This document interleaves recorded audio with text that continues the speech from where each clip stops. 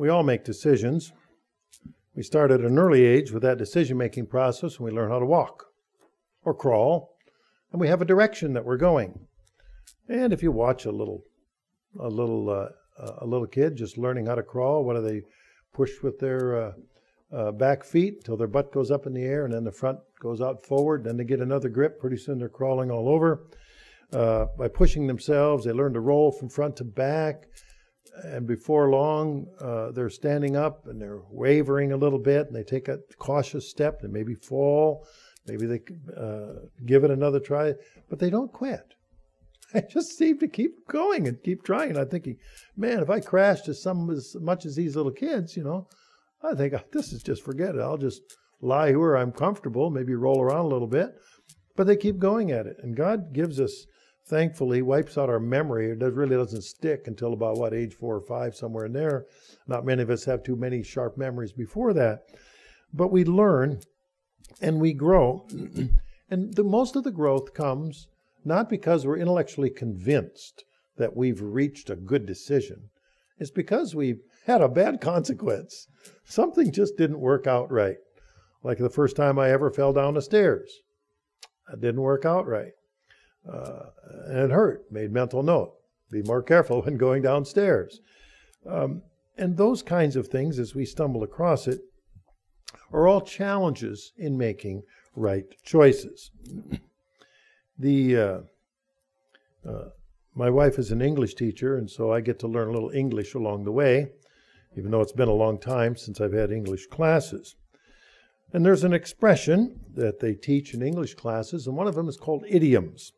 And idioms are expressions that take on specific meanings and are often culturally dependent. So an idiom in one country, a saying in one place, might have meaning there, but not in another place. And it's frequently hard to understand then an idiom in another language. Some examples of idioms that we're going to examine today involve making choices. So accordingly, the title to this message is an idiom. It's Between the Devil and the Deep Blue Sea. And I'm going to give those 5 idioms and then 5 action points to help us to use to make decisions. Just as we saw in the camp video, they said we're at camp learning to make good decisions. So let's take a look at this first idiom, between the devil and the deep blue sea. Now the phrase was originally between the devil and the deep sea, and the blue part was added much later on because there was a popular song that was written called Between the Devil and the Deep Blue Sea by Ted Keller and Harold Arlen in 1931, recorded by Cab Calloway, if some of you remember the name.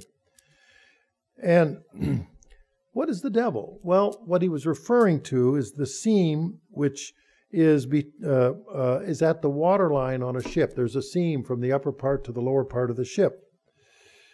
And this definition comes out of alphabetical digest of nautical terms. An engineer and vessel constructor clarified it this way: the devil is the seam between the deck planking and the topmost plank of the ship's side. So there's the floor of the plank of the deck, and then there's an edge of the ship on the ship's side. The seam would need to be watertight and would need filling or caulking from time to time. On a ship at sea, this would presumably require a sailor to be suspended over the side or at least stand on the very edge of the deck leaning over. Either way, it's easy to see how one might be described as being between the devil and the deep blue sea. Incidentally, another term for filling a seam is paying. So those that, like the nautical origins, also give this as a source. They'll have the devil to pay. Although the evidence may not be heavy, but if you got to go over and seal the edge, well, that's the devil to pay.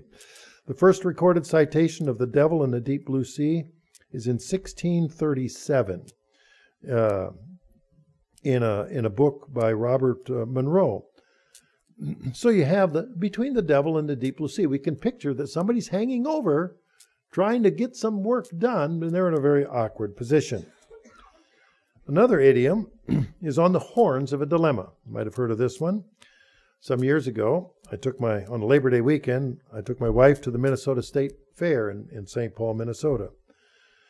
And about 1 million people attend that fair. Actually runs over 1 million every 10 days, every year. About 100,000 people a day.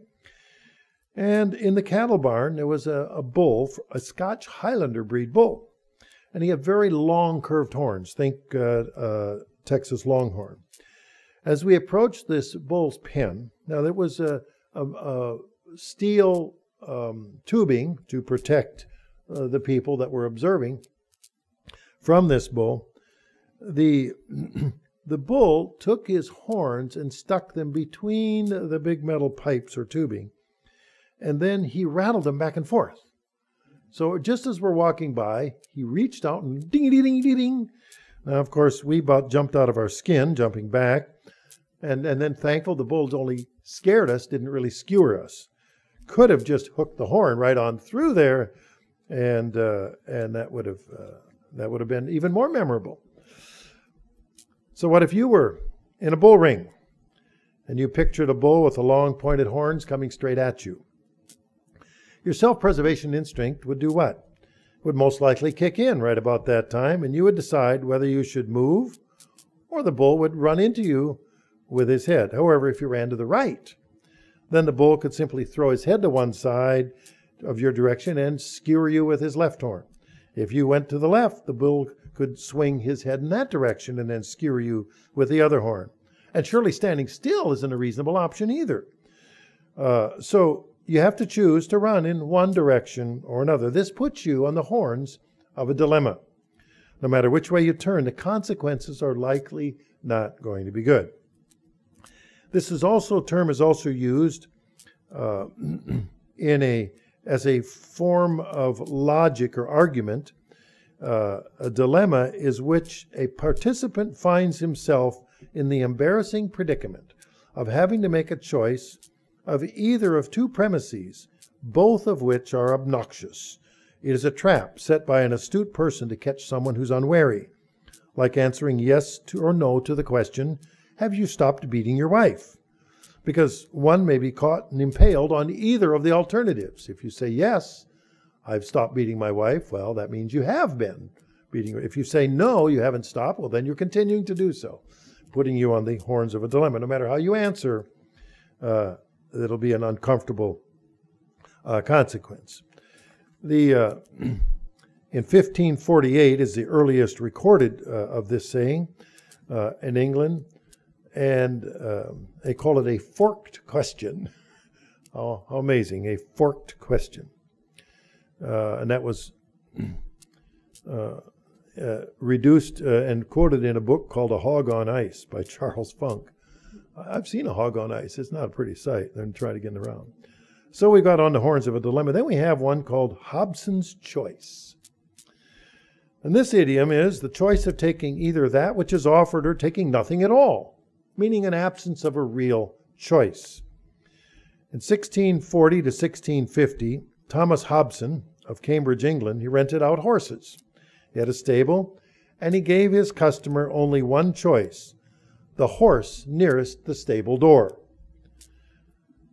Well, what kind of a choice is that? You could have any horse you want as long as it's the closest one to the stable door. Sort of like Henry Ford gave his customers who bought a Model T, he said you can have any color you want as long as it's black. Well, that really means no choice at all. The fourth idiom is a catch-22. This is a novel that he started writing in 1953, and it was really about World War II by Joseph Heller. He wrote a book called Catch-22. It was a satire. And it was a general critique of bureaucratic operation. And it means putting someone in a no-win situation or a double bind of any kind.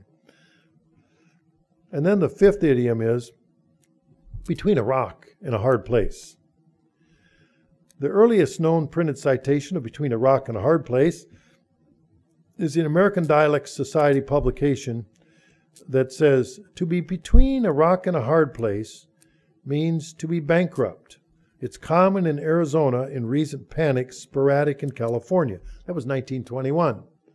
Well, there's a reason they came up with that expression back there, because there was a banker's panic of 1907. It was an economic depression, and it was damning to the mining and the railroad business. So what happened was the copper mining and mine workers in Arizona, some of them had formed labor unions, and they approached company management with a list of demands that they had. Well, company management refused. Well, they were all living on company property and beholden to the company for their jobs. And so what did the company do? They put them on a train and sent them to New Mexico. End of problem. Well, the mine workers were faced with a terrible choice. Either be their treatment and conditions were harsh and they were underpaid, or they would have unemployment and poverty. So you have this between a rock and a hard place. Then in the Great Depression, that expression became more widespread because more people were unemployed, about 1 out of 3 workers in America. So we're looking at the difficulty people have in making choices when you're faced with a terrible circumstance. Let's turn to John 15:16. In John 15:16, you see, God also had choices to make. And God didn't have a problem choosing us to be in his family. He saw something in each and every one of us that we likely don't see in ourselves. And that is the capacity to honorably serve God. In John 15:16, you did not choose me, but I chose you and appointed you that you should go forth and bear fruit, and that your fruit should remain, that whatever you ask the Father in my name, he may give you. Notice the term, you shall bear fruit. Well, in order to bear fruit, to be followers of the true God, we're required to make right choices. We read the example of Joshua in the book of Joshua, chapter 24 and verse 14. In Joshua 24 and verse 14. And Joshua had a number of choices to make, and he had made them correctly over a 40-year-plus-year period. And we look at the basis upon which Joshua made his decisions. In Joshua 24, starting in verse 14, now therefore, fear the Lord, serve him in sincerity and truth, and put away the gods which your fathers served on the other side of the river and in Egypt. Serve the Lord. And if it seems evil to you to serve the Lord, choose for yourselves this day whom you will serve, whether the gods which your fathers served that were on the other side of the river, meaning the Jordan, or the gods of the Amorites in whose land you dwell. But as for me and my house, we will serve the Lord. So the people answered and said, far be it from us that we should forsake the Lord to serve other gods. We all know that sometimes it seems hard to follow God's ways. However, we must bear in mind that God first chose us, and now it's up to us to choose to follow God's instructions. So making these right choices is our life's task, and we face this task every day. Ultimately, God rewards those who follow him, knowing that we're imperfect because we've made a conscious choice to follow God.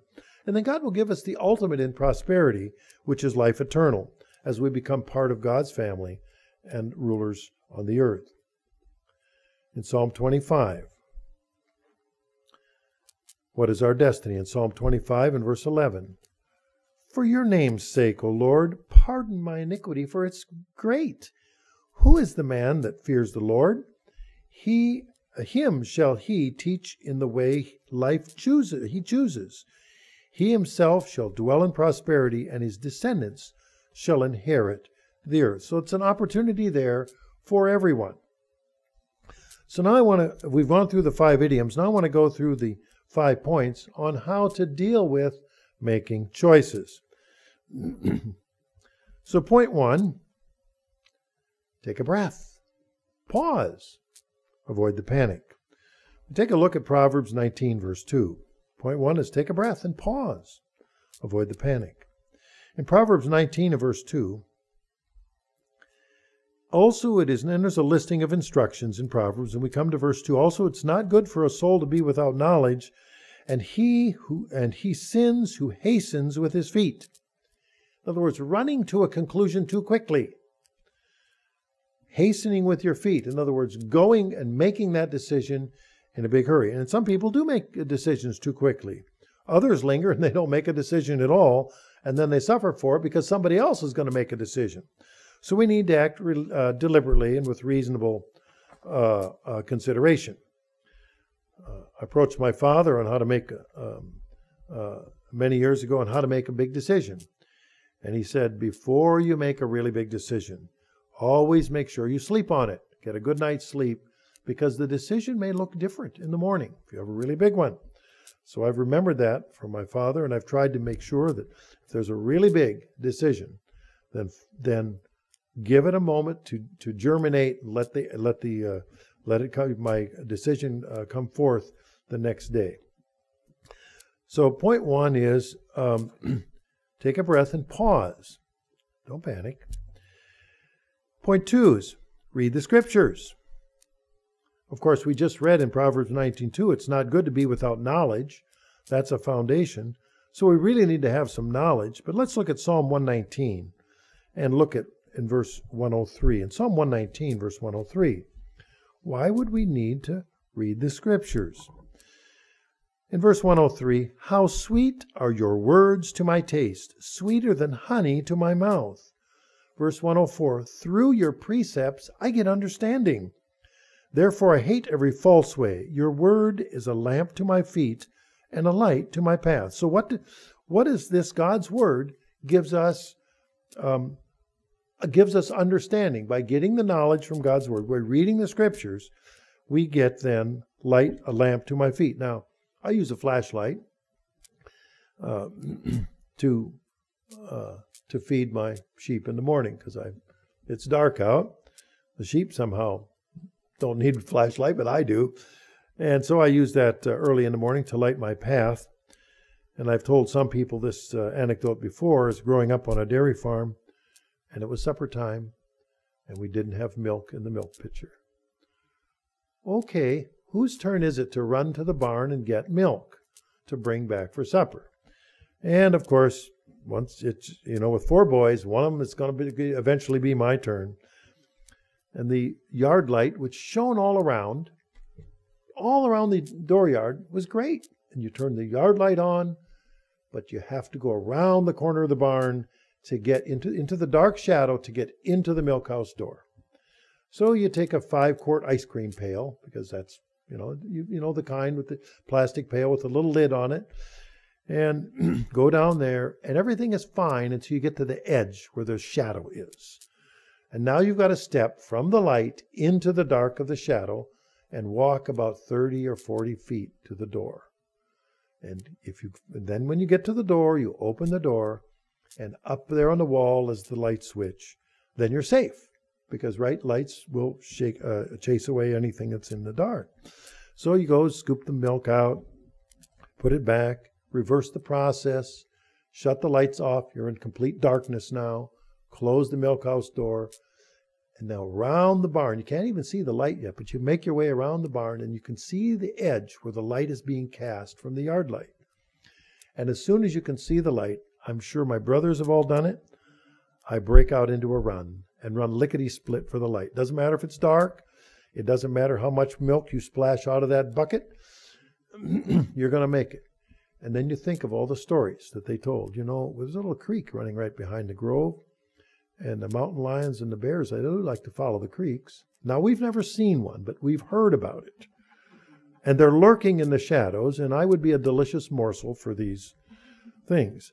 So as a kid, I'm running lickety-split. And of course, if you look behind you, the farther the light away is, and you're, anybody, any size, you look behind you, your shadow looks like about 30 feet long. And so when you're a kid, you look behind you and you see this wavering monster coming after you no matter how fast you run. You cannot run fast enough to get until you get to the middle of the yard, and then you have a breather. You see, if you read the scripture, the word of God is a lamp to our feet, a light to our path. It shows the light, it casts away the shadow. I remember one time I made it to the house, and my dad noticed the milk on my pants and a half-full bucket. He said, "What's the problem?" And I said, "I'm kind of afraid of the dark." And he goes, "Yeah, son, you never be afraid of the dark. You only have to worry about what's in the dark." So I was greatly comforted by that knowledge, knowing there really wasn't anything in the dark that I should be worried about. But God provides the light. We don't have to be afraid of the dark or even what's in the dark, when the light will cast out the darkness. So reading the scriptures is point 2. To build up our knowledge, that's referred to in the first point in Proverbs 19:2. The third point is ask for insight. Get help. In Proverbs 15:22, we read, "Without counsel, plans go awry, but in the multitude of counselors, they're established." You know, I made a lot of decisions in life that I didn't get advice on. And what do people need the most, and yet they accept the least? Is advice. And it's still true, no matter what age I've discovered. Now, teenagers especially, the younger children tend to cling to the parents. That's their safety. When you get to be teens, they all think they're mature and grown up, and they don't need advice because they're big kids and they're next to adulthood and they can make big people decisions. Well, the older you get, the more you realize you need the advice. And some people, then we have to decide, well, where do you get your advice? Where do young people get their advice? From other young people who have just as limited of experience as they do. So where should we get our advice? Well, our advice should come from those who have made better decisions than we do, have more life experience to glean the wisdom from somewhere else, rather than asking advice from people who have a history of making worse decisions than we do. So point 3 is get wise counsel. The wise counsel can be in one of a number of places. It can be your parents. It can be a career mentor. It can be from a book. It can be particularly the Bible. It can be from a variety of sources. But get wise counsel. I would not ask, for example, a dentist on the correct way to cut my hair. And I would not ask a plumber, how should I wire up the fuse box on my house? Each one of them has a special area. So you ask people who have certain knowledge and skills in a particular area. Point 4 on decision making. Recognize that we are to follow God's will. Recognize we're to follow God's will. Now, this sometimes is really hard to figure out what that is. Yet we must be open to the understanding that God's will does exist. Now, does God care whether or not you have a red car or a blue car or a green car or whatever? Generally not, unless there's a specific reason for it. So people can get carried away by thinking that they're devoid of having to make their own choices. No, God put us on this planet to make choices and to learn by those choices in order to think like Him. So that doesn't mean that should I clip my nails today or shall I do it tomorrow? Well, that's probably something you can handle. And a lot of the little decisions in life. Now, when it's the really big decisions in life, selecting a mate, selecting a career, where you're going to live, how does that fit into the bigger perspective of life? And if we look at Luke 22:42, what did Jesus Christ say in His most trying hour? And this is the example we can take for us. In Luke 22:42, He said, "Father, if it's your will, take this cup away from me. Nevertheless, not my will, but yours be done." And this is at the point where Christ was about to be sacrificed through crucifixion. And He said, give the decisions over to the Father. So we must recognize that there's a greater purpose being worked out. We don't always see the big picture. I'm reminded of, this has to be 20, 30 years ago, there was a country song, maybe it's since then, "Thank God for Unanswered Prayer." That sometimes it's a really, really good thing, and the unanswered prayer was in fact perhaps the best answer, that you didn't get what you wanted, because if you got what you wanted, you could be in a heap of trouble. So there is a greater purpose working out. We must recognize that and ask God to show that to us when appropriate, and accept it if we don't hear an indication, if we don't come across that indication. Of course, the way to do that is point number 5. And point number 5 is, and it's really complicated, it's called pray. You know how many times people are in a predicament and they don't pray until they get in the predicament? Now, I got to say, I'm like that. I pray more often, like the one kid on the video that said, I prayed a lot in 1 second before going through this big rubber band ride where it flung me off into the outer space, wherever he thought he was going. So the whole concept here is to pray before you make the decision instead of, please help me avoid the aftermath of the terrible decision I made without praying in the first place. So point 5 is to pray. Let's take a look at 1 Thessalonians 5:17. I want to read this in 2 different translations. In 1 Thessalonians 5:17.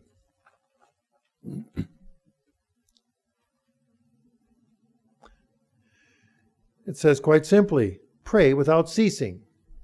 Does that mean from our moment that we wake up in the morning, we start praying? And all day long, we continue praying until we fall asleep at night. Let's take a look at a little different translation. I looked at the Common English Bible. In 1 Thessalonians 5:17, it's translated, pray continually, meaning continually as the need arises, as you should and as you could. It doesn't mean that you're praying every second of every minute of every hour of every day, although many people do pray frequently throughout the day. So point number 5 on decision making is to pray, because that will help provide clarity to your thinking. I get asked questions from time to time. Some of these are local, some of these are far away. Okay, most of them are from far away. And whether it's a text message or an email or a telephone call. And I remember myself with the first time I ever asked a minister a question. And I get kind of irritated by his response after I asked the question. He says, well, did you pray about it? Well, of course I did. I was like, what kind of implication is it that I wouldn't have? But it's surprising how often we pray after the issue instead of before the issue. So we do want to give the frequency of our mind. Now, the first thing in the morning, of course, and I'm going to refer back to the message I gave on 5 kinds of prayer. But the first thing is being thankful, and we can refer back to that. And then the last of the 5 things was about me. So I put all of those other things first, but never forgetting to be thankful. And then going down the list of praying for those who point the way, those who have the rule or instruction over us, those who are weak among us, and then finally ourselves. So there are things, if we put those in priority order, we can avoid a difficult situation. I got 2 more of those phone calls this week from far away because their decisions led them into a place that they would say was between a rock and a hard place. They were in the horns of a dilemma. They were between the devil and the deep blue sea. They had Hobson's choices right before them. They had a catch-22. And now, what do we do? Let's take a look at the last bit of advice here in John 15 and verse 16.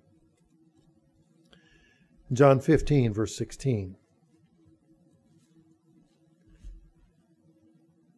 You did not choose me, but I chose you and appointed you that you should go and bear fruit, and their fruit should remain, that whatever you ask in the Father in my name, he may give you. Well, it is important to remember that God first chose us, and now we're to follow him. And when we're presented opportunities every day to make right choices, then to follow the precepts of God, and God will honor his commitment, his choice of us, as we stand to become the inheritors of his kingdom.